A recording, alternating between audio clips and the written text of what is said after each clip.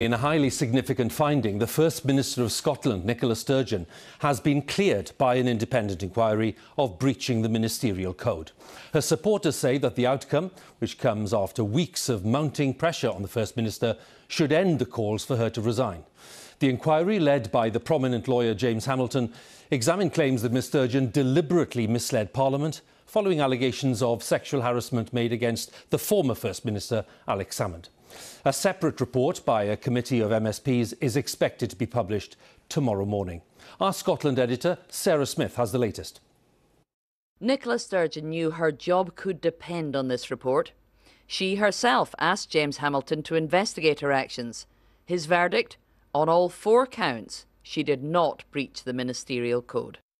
I have been very clear in my own mind that I acted appropriately and did not breach the ministerial code, but that, while that might be necessary, is not sufficient. It's important to the Scottish people that they have independent verification and adjudication of that, and that, of course, is what they now have. The first big question: what did she know and when? On the 2nd of April, he informed me about the complaints against him. Nicola Sturgeon originally told Parliament the first she knew of complaints against Alex Salmond was on the 2nd of April when he told her about it in a meeting at her home.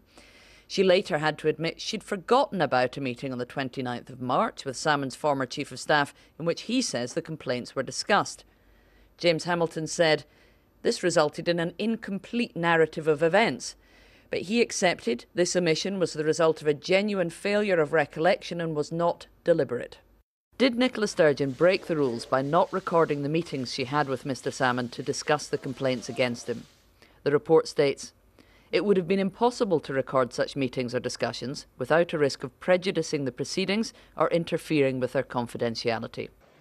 Alex Salmond asked Nicola Sturgeon to intervene in the sexual harassment investigation, as he believed the government was acting unlawfully and it was her duty to stop a flawed process.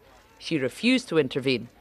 And James Hamilton has concluded, I do not accept that the First Minister's decision to follow the terms of the procedure amounted to a breach of the ministerial code. When Alex Salmond successfully challenged in court the way the Scottish Government investigated the complaints against him, he was awarded over £500,000. He insists Nicola Sturgeon's government should have conceded the case earlier to save public money.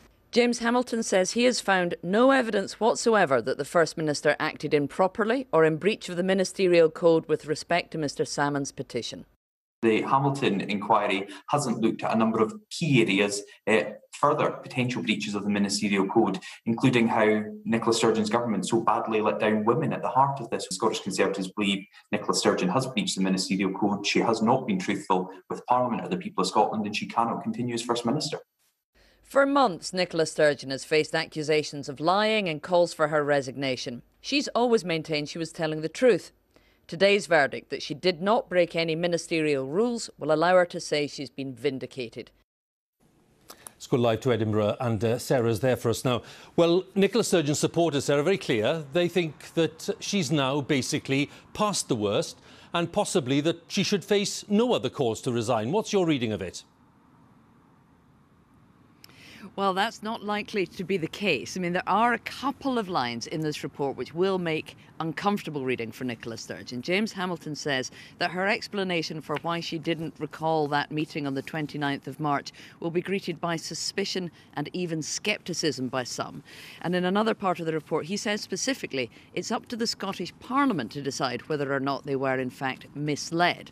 Now, in the Scottish Parliament tomorrow, there will be a vote of no confidence in Nicola Sturgeon, one that it seems she is very likely to survive.